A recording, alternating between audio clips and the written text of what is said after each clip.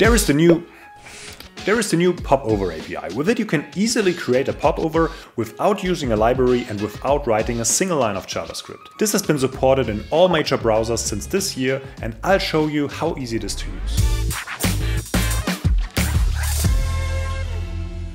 The Popover API is a new standard designed to make it easy for web developers to display popovers over other elements on a website. You don't have to handle the different states yourself, the actions for opening and closing work super easily, and accessibility has been considered from the start. Let's take a look.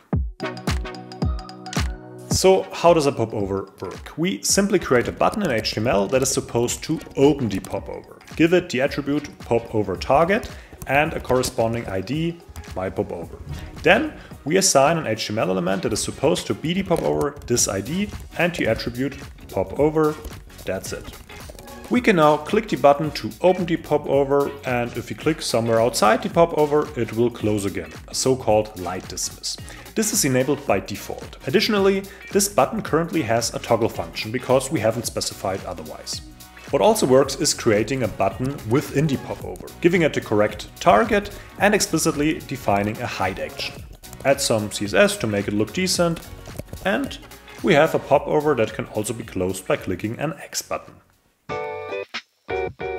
By default, a popover is in auto mode, which means it will close other open popovers when opened, and light dismiss is active. If you set a popover to manual mode, it won't close other popovers, there is no light dismiss, and we need an action to toggle or close the popover. Here we already have the hide action on the X.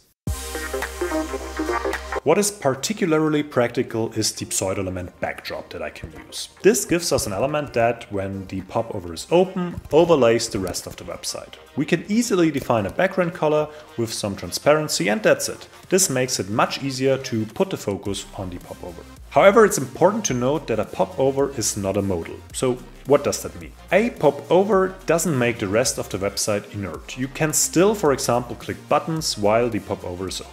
If you don't want that, I recommend dialog show modal instead of a popover. You'll need to write a bit of JavaScript, but you'll get a true modal that the user must interact with at that moment. But for many purposes, the popover is still super suitable. And I'll show you how to make it look a bit nicer.